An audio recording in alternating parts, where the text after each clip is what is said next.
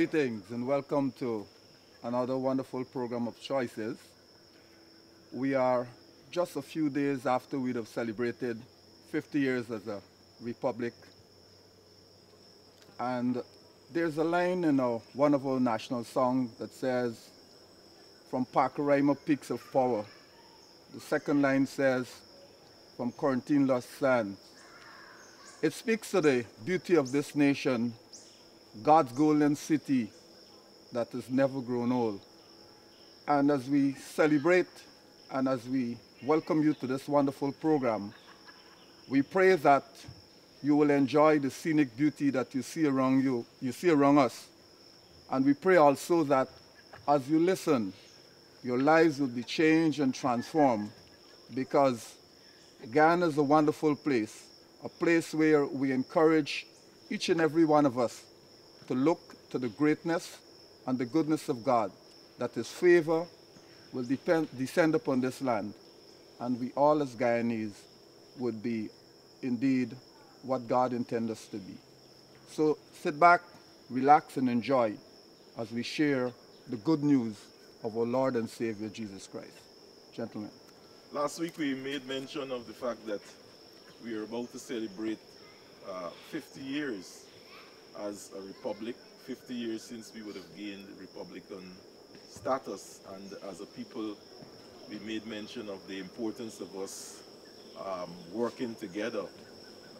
It is important that we cooperate, we live in unison, even as we attempt to use the resources in this country for the benefit of all the people. We are about to go, in this 50 years, it's a situation where we are about to go into elections. This is a period where sometimes we see signs of division, signs of dissension, and those signs we really don't want, even as we're about to celebrate this 50 years. And 50 years marks, in a biblical context, Jubilee. It's a period of triumph, a period of victory, and so on. And I know lots of the political parties might be anticipating victory, but what we want to ensure is that the will of God be done over this nation. And we're going to say without any kind of reservation that Guyana belongs to God. Amen. And ultimately, God would want to do what only He sees fit with the people of this land. And therefore, even as we go into this period, let us be conscious of the fact that once this period is over, we still have to come together and work for the benefit of Guyana. And most importantly, we have to ensure that the will of God be done over this land. Lots of people want to lead. The issue is whether you are qualified to lead, whether you have what it takes to be a great leader in terms of bringing people together, in terms of making people work together as a team. And we speak here not as a group of persons who just arrived, but we are all the men here. We have a voice. We are not echoes. We don't say what other people say. We speak from the heart of God. And the heart of God is that this nation must prosper. This nation must develop. And therefore it is important for those who will be part of this process, make sure that their views are in alignment with God's views, because if that is not so, God will do what only He alone could do. Gentlemen. You know, the Golden Jubilee, Republic Jubilee for this nation is a critical moment in this nation's history. It is celebrated under the theme Guyana Together. Reflect, celebrate, transform. And as I ponder on those three words, three scriptures come to mind. Proverbs 27:19, that says, as in water reflects face, so the heart of man reflects the man. Ecclesiastes 3:13, it says, and that everyone should eat and drink and take pleasure in all his toil. This is God's gift to man. Romans 12:2, and do not conform to the pattern of this world, but be transformed by the renewing of your mind. Then you will be able to test and approve what God's will is, his good, pleasing, and perfect will. Even as we reflect in this season, it is critical to take the time to bring to remembrance what God has done for us individually and as a nation, as a people. Guyana is a blessed nation. We are a blessed people because the Lord Most High has favored us. But even in reflecting and remembering, we can reflect on the negatives or we can reflect on the positives. We want to encourage all of us to reflect on the positives so that we can celebrate. Celebrate what we have, celebrate what we've worked for, what we've been able to achieve thus far. And in doing so, set our minds, because transformation comes by the renewing of the mind, set our minds forward to develop this nation for good, to prove what is the good, acceptable, and perfect will of God. The next generation, refreshing, inspirational, transformational. In a couple of days, well, we will reflect. We want to encourage all of us to go to the house of the Lord on Sunday, because Monday we make a very important decision. Or perhaps we then actualize our decision, or our decisions might have been made already. And we want to encourage you to orderly and peacefully exercise your franchise. And just before we celebrate and thank God for what he would have accomplished once again in our nation, we are aware this thing about elections is not a new thing. And you always have people vying. You know, in the book of Judges, we have an interesting characterization of people vying for power. And the writer,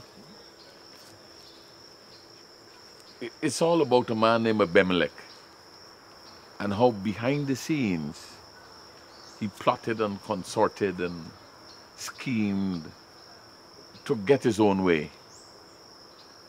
And so in our country, we have all the dynamics of Judges chapter 9 at work, all the dynamics. The thing is, we are asking you to read Judges chapter 9. And we pray that at the end of the day, you will be able to identify the olive tree from all. I don't think we have any symbol with the olive tree, right? So we're safe to make the reference, the complete reference here, because next year, you know, people saying we're using a symbol. But the scripture uses the olive tree, the fig tree, the vine, and the bramble. Of course, we have a wider range. But we have to boil down, and as we choose the leaders who will be symbolic of pleasing God, worshiping God, and bringing the best out of man, the olive tree. So we recommend you read the fast-flowing account stated in Judges chapter 9. And even as we do this, I want to admonish us to look at verse 13 of Judges 9.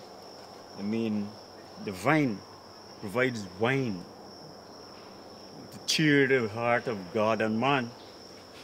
But as we go forward, please, look how you're cheering yourself, preparing for elections. You might be tempted to indulge in the beverages that are provided. Please, for heaven's sake, when you get to that place where you know your limit or you don't know your limit, make conscious decisions that you will not be sidetracked by what you take in, but you want to make sure that you give of your best to this country, because we need your support. You know what I like about chapter 9 is that it gives us a true picture of what should I say, all and sundry that might be vying for your vote and mine. But what is significant in the chapter is that once you examine it, it helps you to make that important decision. What the olive does. The olive tree is fruitful. It provides olive that can be used for so many great things. And so in looking at leadership, we ought to look at those that would be not just productive, but those who will have the interest of the masses at heart. Because the olive provides for all those who are in need. Anyone, whether you're young, old, great or small, you can benefit from the fruit of the olive tree. You know, There is a leadership is such a critical part of our lives, our daily lives. Leadership is either the problem or the solution. Let us choose to be part of the solution. So many of our commentators vying for leadership romance the problem, but have not been able to give one solution. We have to be very careful as we choose our leaders. Let us work together to provide solutions. There are people at the grassroots that are working out situations in their daily lives, and we are learning from each other. Let us not allow politicians, so to speak, to divide us, but let us use those same skills that we garnered over time as we work at the grassroots. Let us use them to help us to continue to fortify our focus, our vision, and let us choose and allow God to help us to choose those leaders that will take us from levels to levels, that will grow us as a nation, that will cause us to come to the realization of some of those giftings that we talk about. The name of this program is Choices. And that's what we're talking about come March 2nd. If we were to put Judges 9 in modern day parlance, the 4 leaders presented themselves. They also gave us an insight into their manifesto. In verse number 7,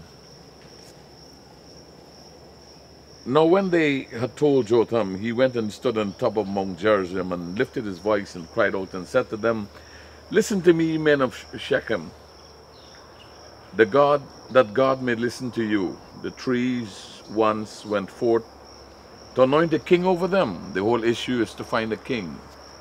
We would say in our modern day parlance, to find a president, that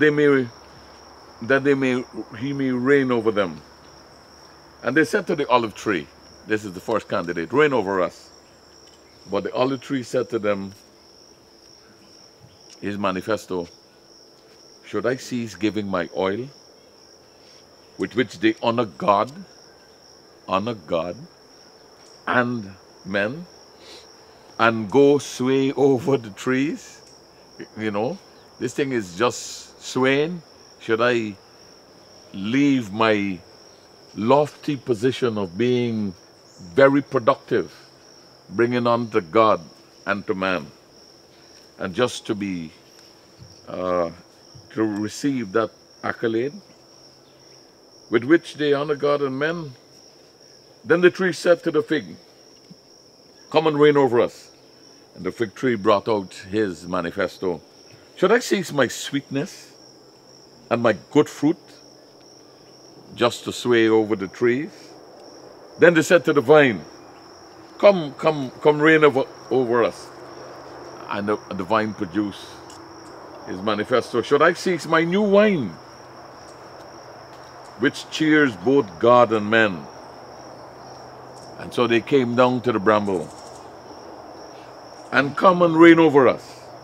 The bramble produced his manifesto. "If in truth you anoint me as king over you, come and take shelter in my shade. If not, Let fire come out of the bramble and devour the cedars of Lebanon. These are not words of hope. These are not signs of hope. These are words of destruction, of doom. The beautiful thing about this is in this very peaceful environment, in this wonderful country of ours, you evaluate these different groups and make a choice where God will be honored and man will be honored. But that's the important thing about this thing here. The tree before talks about honoring God in their manifesto. Didn't leave God out. The thorn bush was about honoring me. Come and take shelter under me. I must dictate. Everything is about me. And if this doesn't happen, well, I will burn down everything. I will destroy everything. Because it is all about me. And we have to look at these areas when we make our choices. The one who will be selfish and the one who will be selfless. And as we make our decisions, as we read this story, we can choose to make a decision and recognize that if we leave God out of this picture, what could happen to us is that we will be dictated to, or we may be manipulated by a man who has selfish reasons. We cannot go leaderless. We obviously need a leader. And I guess I can see that this has been the central point of this. And thank you, Pastor, for reminding us of it being an allegory using personification. And that is what we can actually see, that there is the need for a leader, or who would be best selected has been the issue. And in our environment, that's the critical decision we have to make. Who is to be selected? You must go and vote. You must select a leader. But who? It's clear you cannot therefore make decisions based on your association. Clear you can't make decisions based on your ethnic or ethnicity. Clearly you cannot make decisions based on threats. It must go deeper than that. And I love the point that my brother made a few moments ago, that the service of a leader is to honor God. Whatever we do for people is really to honor God. And that's why all the other trees were contemplating. What we are doing presently is honoring God, swaying or taking a position, sitting in a high seat. Is it really going to honor Him or just bring glory to ourselves? The bramble found that instead of service unto God, he found that the position of being a leader is a great thing. The bramble had nothing to offer, really, you know. Nothing. As you go through it, Yeah. had nothing to offer, but he really wanted to lead. Yeah. All the others, they spoke about what they could have given, the qualities that they had. But the bramble had nothing, but he wanted to lead. What is troubling here for me is that, you know, the persons, or the voters, the electors, they went through that whole list there, and finally they came to the bramble. The others, even though they had to offer, they were reluctant to lead. And so in choosing, we have to be careful, not simply to run to those who simply want to rule because, you know, of the opportunities that they might have, but rather we need to find those who, even though they are reluctant, they have good qualities, we should encourage them to come to the fore and lead the people. And I think that's so important in terms of deciding whether you want to lead. And I was actually going to make the point that they except the bramble, the other trees knew what they are capable of doing. They knew what they could produce. And for some strange reason, you always find people who are not prepared, people who are not ready. They always seem to find themselves in a position where they want to project themselves. And lots of times when they do get the position because of the state that they would have been in terms of their readiness, they make a mess of the situation, and therefore we have to look for people and to find people who are holistic in their thinking, people who are thinking national and not, self. And those are some of the qualities. For some particular reason, you always find the ones who are not capable of doing a very good job, advancing and projecting themselves, and they always seem to be in your face. We have to go. I'm sure that's where you're going. We have to go against this pitch that was made here. Remember, you are my brother. We have to go beyond that. Thank We you, have sir. to go to the Thank point you. where you have Thank you. to bring something to this table. The olive tree brought something to the table. The fig tree brought something to the table. And we know, in this country, we know those who have brought things to the table. We also know those who would like to take things from the table. We Take things from the table. Yeah. This is a fantastic allegory. The poetry is rich, and that's the reason why we can look at it. Let's look. We could spend the entire time dealing with the bramble, but we want to focus on signs of hope. Yes. You look at the olive tree saying, I want to honor God. And the order is very important. Yes, sir. And I want to honor God, and I want to honor man. I want to bring an environment, create an environment where people will benefit. I want to create that kind of environment. And I think the fig and the vine, they moved also in the same direction. And is it worthy of consideration to examine the bramble? The bramble brought nothing to the table, but saying, remember, we are flesh and blood. And when it comes to signs of hope, one point that we need to notice, that we need to take note of as kingdom people, is the transition from being passive to being active. All right? It's important for us at this point in time as kingdom people, first not to look at ourselves just as voters, but for us to look at ourselves as directors, right? This is our opportunity to determine the future of our country, to determine how our decade of development is going to go, how our century of success is going to play out, right? So many people right now are not really interested. They don't think that their vote matters. Even in the kingdom, they think their vote doesn't matter, that they are that influential, and there's nothing that they could do to affect what's going on in Guyana right now. But I'm here to tell you that one of the biggest signs of hope for us, as not only Guyanese, but as kingdom people, is to transition from our passive mode to being active. And when I say being active, I don't mean being disruptive as in going and making noise and all of that. It means by exercising your franchise, going out and vote. You determine the leader that's going to deliver the results. And when it comes to choosing a manager, or when you look at how managers think, they don't always think about, who has the biggest opportunity to cause drastic change. They look for people who are going to minimize the risk when it comes to achieving the organizational goals. So in our country right now, it's important for us to figure out who has our best interests at heart when it comes to the kingdom and when it comes to Guyanese. Honor brings longevity, honor brings protection. As leaders, we need to honor God and we need to honor one another. There's a scripture in Isaiah that says, when Zion travailed, there was birth. In order for us to see Guyana's potential manifest, we need to travail.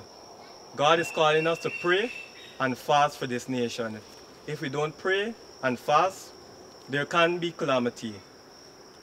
So let us position ourselves, let us travail so that Guyana's destiny can be birthed. I love Micah 6:8. Why do I love it? Because it puts a responsibility on man. It actually says this. What does the Lord require of you? What exactly does the Lord require of you? But to do justly, to love mercy, and to walk humbly. And as we examine those who are offering themselves to become leaders, see if they actually operate under those kinds of mindset and behaviors. To do justly, to love mercy, and to walk humbly. Because it is a basic requirement of every man. And if you're going to honor God and honor man, you must be able to do those three things. Do justly, love mercy, and walk humbly. So really what you're saying is that your attitude must be right. And attitude determines altitude. Your attitude determines your altitude. I mean, here the bramble. And the bramble said unto the trees, if in truth you anoint me king over you, then come and put your trust in my shadow. Yeah. And if not, let fire come out of the bramble and devour the cedars of Lebanon. This bramble in on joke at all. You know, he decided or he determined that, you know what? I gonna burn this whole place down. If it don't go in my favor, you know, I gonna destroy this whole place. So right here and then we got a chance to see the attitude, the true colors of the bramble. And so we gotta look through a lot of stuff and we gotta look to see, you know, who is really qualified. So may the Holy Spirit, may the Lord really help us to choose. Critical to what we are doing on Monday, March 2nd, we have to pray for the midwives. We have to be very mindful of those who've been tasked, the professionals, with delivering this baby. Because at the end of the day, this whole exercise is to produce a new Guyana, a baby that is fresh and viable and full of life and full of hope. We have to ensure that the false midwives, we don't want them in the room. We have to ensure, you know, your wife is pregnant and she's waited, both of you have waited 20 years for something like this to happen. And you're gonna allow some 3 cents midwife to come and attempt to tinkle with your wife? No, no, no, no, no. Let us pray and let us ask God to undertake, because we want the best hands on deck to deliver this baby that will fulfill our continental destiny, that will not only benefit Guyana and Guyanese, but in the region. Please choose wisely. God bless you. God bless Guyana. From the rainforest, this is Choices. We thank you for joining us on Choices today. Remember, you can join us at First Assembly, LNP Durban Street, Workmanville, Georgetown, Guyana, for any of our special services. I'm Celacia on behalf of the set, reminding you that your whole life is the sum of your choices. God bless you.